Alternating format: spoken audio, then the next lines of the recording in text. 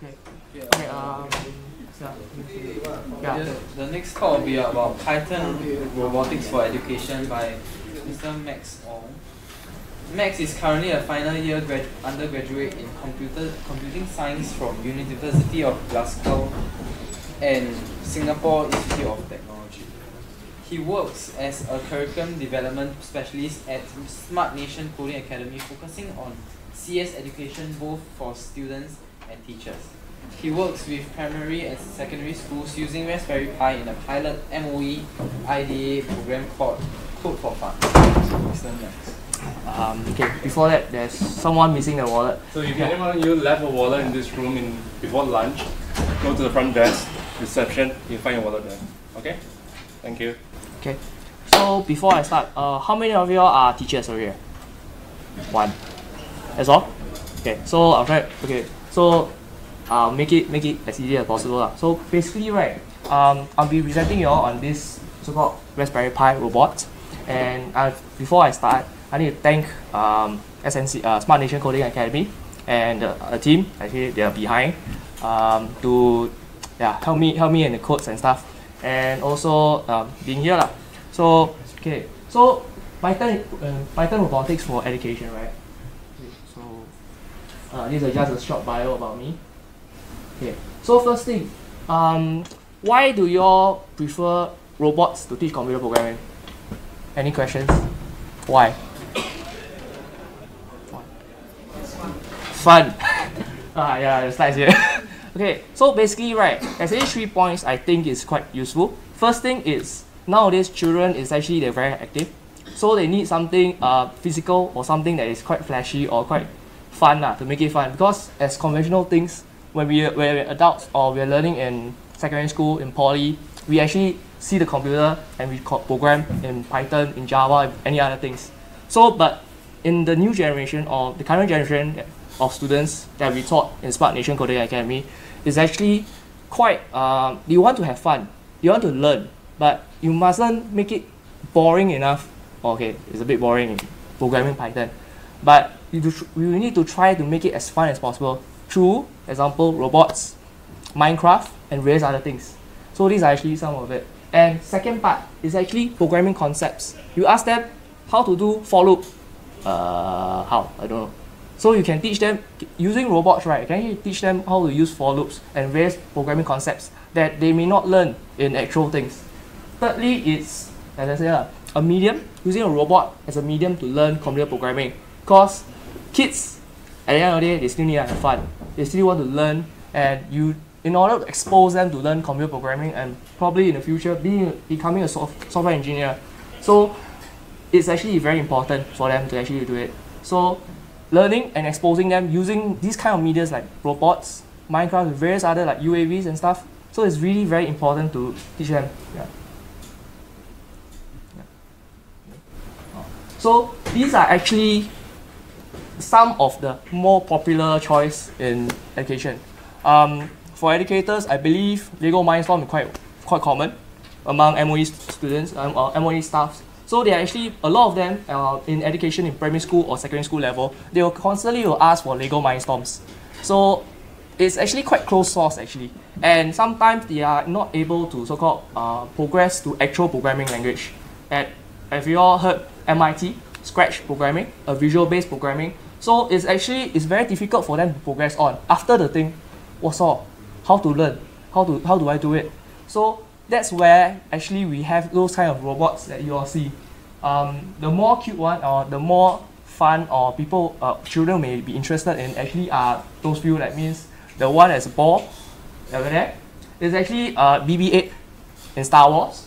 That one called Dash.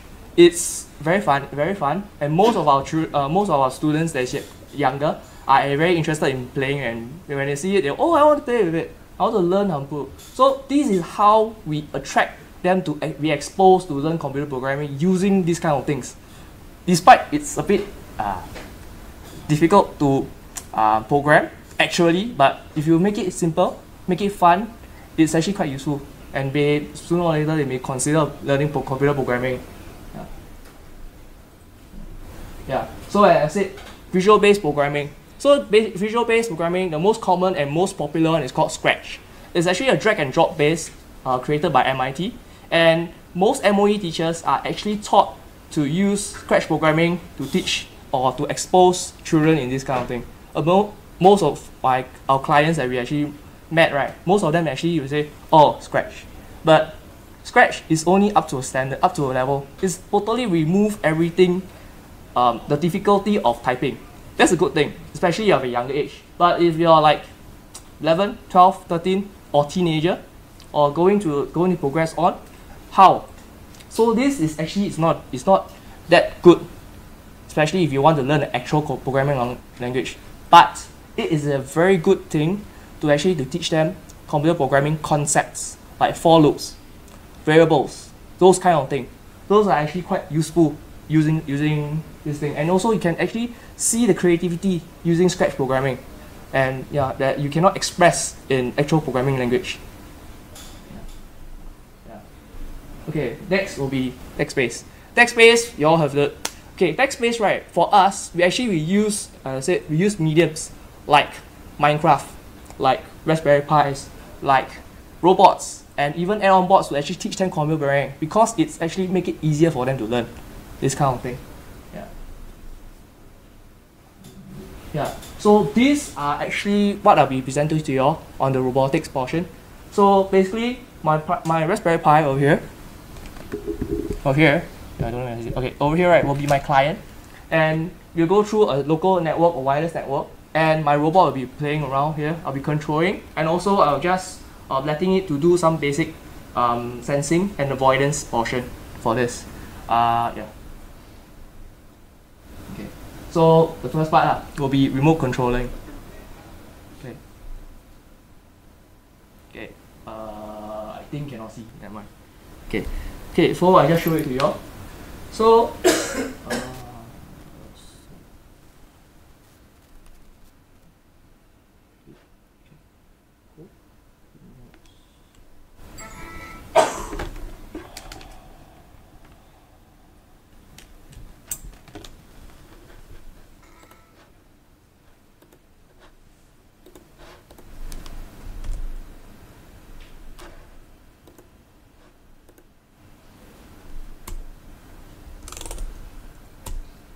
okay.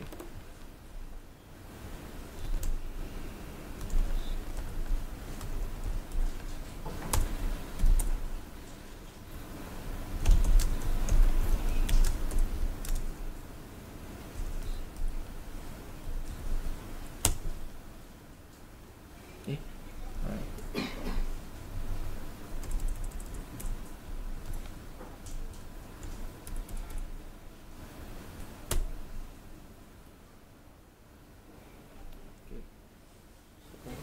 Basically, right, if you look at this, right, it's actually I'm actually running my client program actually over here to actually control this server, this so-called a server or robot. So actually you can actually so-called I can move it. Okay, wait .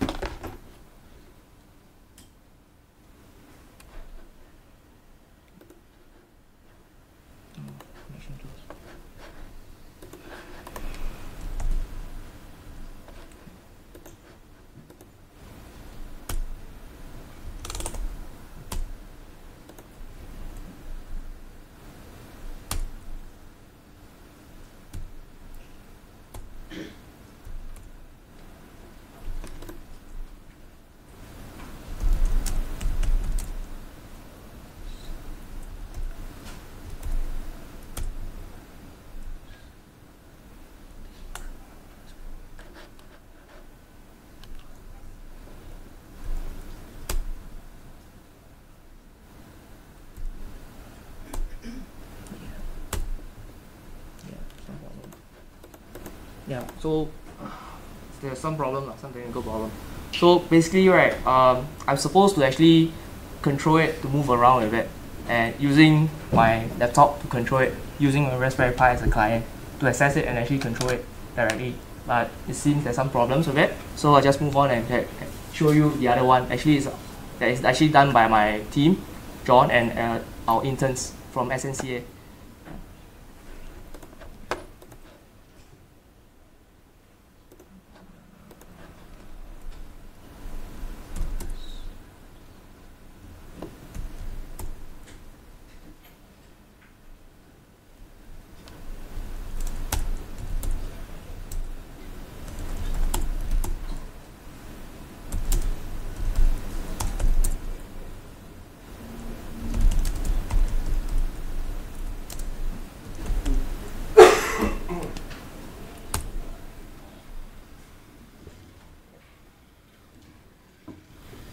So basically, right, to just a basic Python code, right, actually you can actually make it to run around, to follow line, and actually I can show it to you.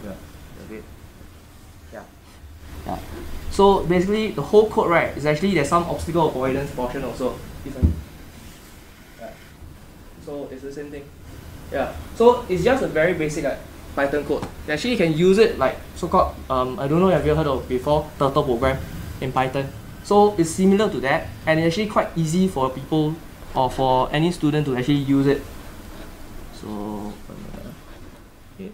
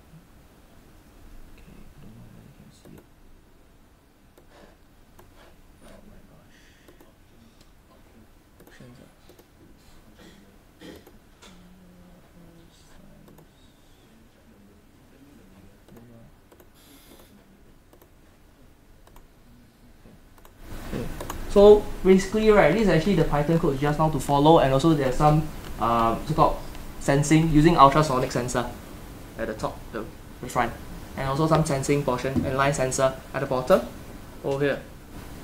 So you see, right, it's actually quite easy basically.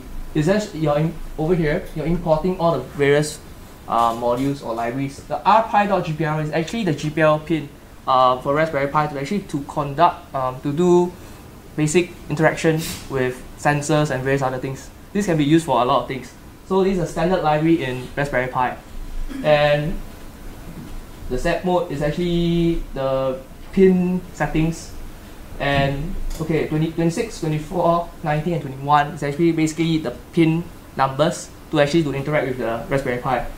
And line left, line right, and in front is basically the line sensors at the bottom over here. These two and this two.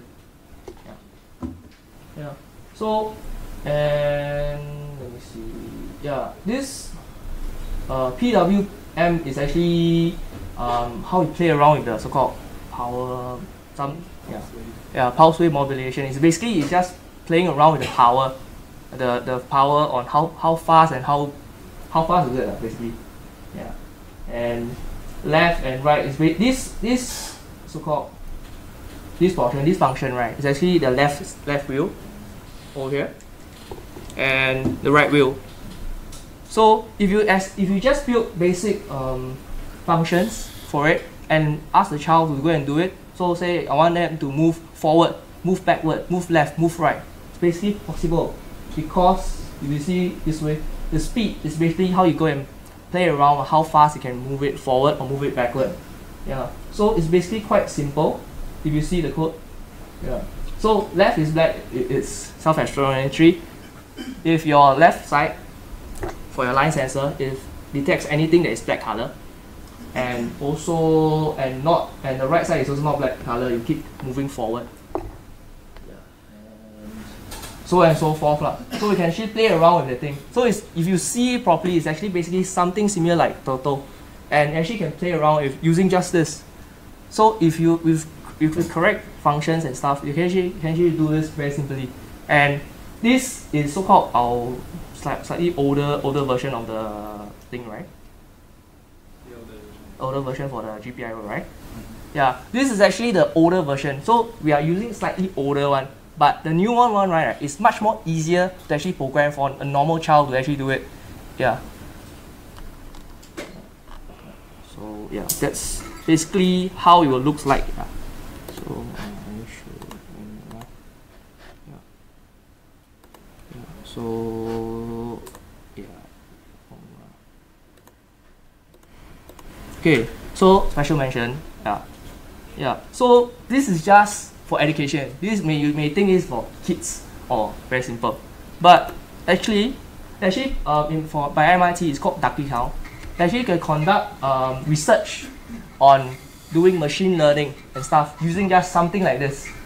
Yeah.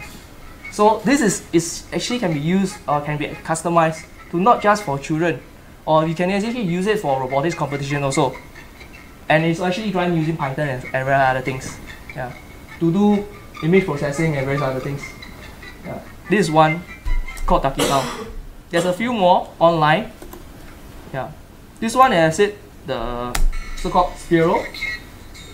Yeah, this actually is used to teach computer programming also in the primary school level also, and it's quite popular in the States also, and they're popular for the BB-8 robots. Yeah, so it's very easy. They make it very easy to actually play around with it. Yeah, and sometimes they also have two various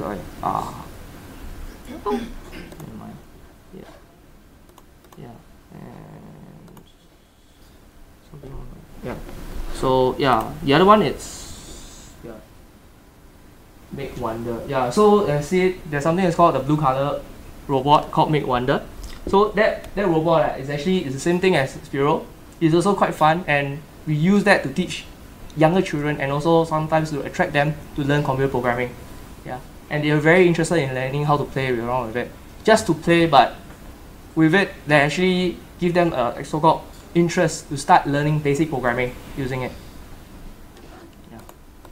And basically, that's the end of my slides for it. So, any questions regarding on it?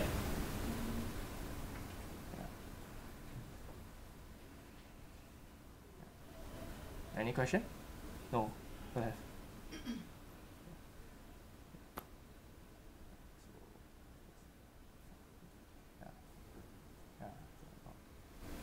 So then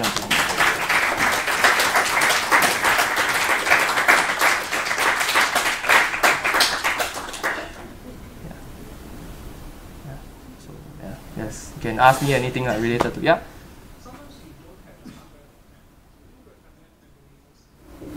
Okay, if you don't have the hardware on hand, right, we will recommend to what type of hardware you're meaning actually?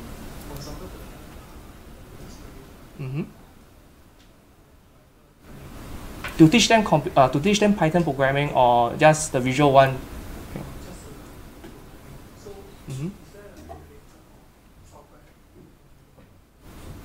Yeah. Okay. If actually you just want to teach them programming, you can actually download Python program, the Python library or Python program to download it. Actually, you can actually code it. There's actually something that's called Turtle in the library, standard library. So it's similar to this thing. So we also use it to teach our kids, our students on it actually, to teach them computer programming. Even if you do not have the software, you do not have the hardware. Yeah. So did I answer your question properly? Yeah. Yeah. Mm-hmm.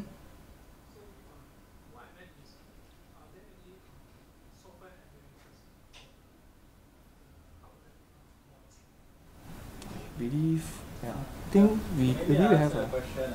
So if you want to do programming with maybe outcomes for them to see physically, right? The whole purpose of using hardware is so that they can visually see physical outcomes. But if you don't have hardware, you still can download Python and you can use either Turtle or Pygame. These are graphic user interfaces which you can develop a program on, and you can build a wrapper library around it with a few distinct commands that, let's say, move forward or move left or turn on the light, turn off the lights, which you have a lot already online. If you go to code.org or Hour of Code, all those, there are a lot of simulations or emulators that allow you to, let's say, move forward, move left, move right, turn left, turn right, to navigate through a maze. So you see actually like a character moving through a maze. So there's a little bit of simulation over there already. The purpose of pushing the hardware is so they get more hands-on, they get a feel of the electronics as well. Raspberry Pi itself isn't very expensive. One Raspberry Pi will cost about $35. Right? And then the LEDs, resistors, you can go send power to get it very cheaply. Yeah.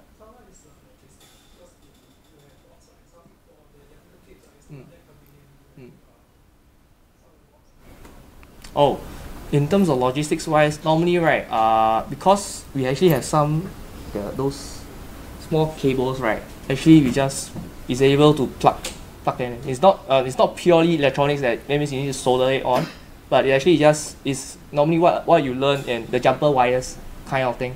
So it's quite okay, and if you lose it, then it's quite easy to be replaced because it's quite cheap actually to buy just the jumper wire kind of thing. That one that doesn't, I think it's similar to this kind of thing. I don't know if you can see it. Yeah, too small. Okay, I'll show you. Yeah.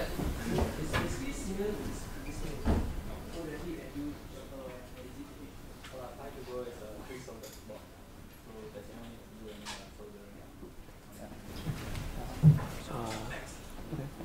So any more questions?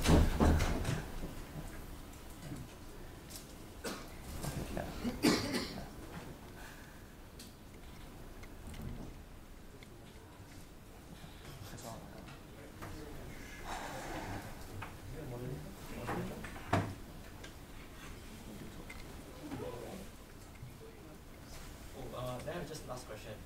Apart from programming, what are the skills that you impart along the way? Okay, it's actually basically right. If you teach computer programming, right, you actually teach them in terms of problem solving skills that actually you won't learn it in school.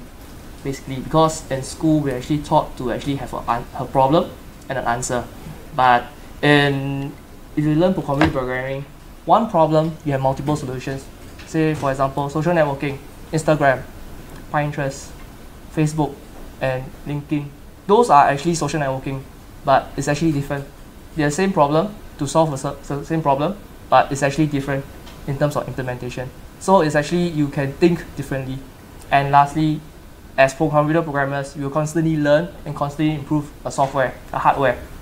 Yeah, that's the thing that I believe everyone wants it, for their child. To constantly improve, constantly produce something that is better than what is currently have in the world.